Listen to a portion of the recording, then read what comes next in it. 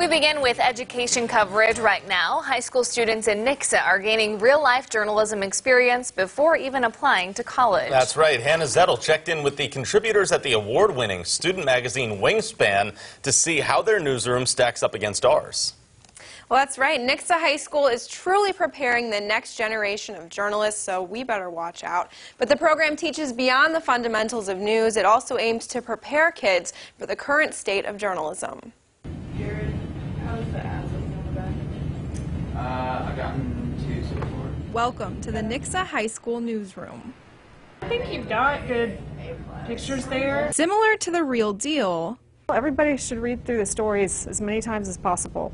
You'll find Wingspan news staffers editing, creating advertisements, and laying out page designs. I used to work in newspapers, and so I try to set up the classroom as close to a real newsroom as I can.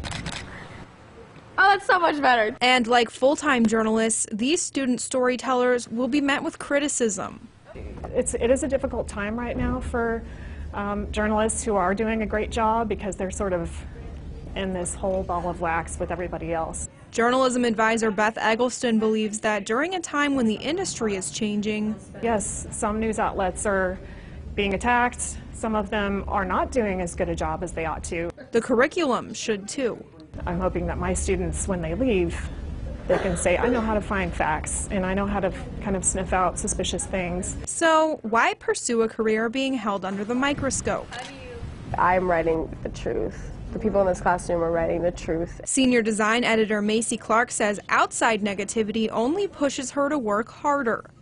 I don't think it's dying. I think it's just ever-changing, and, I mean, goes on just like we go on, so. And while the media might be ever-changing, the keys to good journalism stay the same.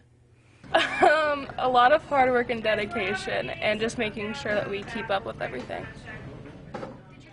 And all that hard work seems to be worth it these days because Wingspan was recently recognized as one of the top 15 high school news magazines in the country. Congratulations to all of those up-and-coming journalists. I'm sure I'll be seeing you in the field soon.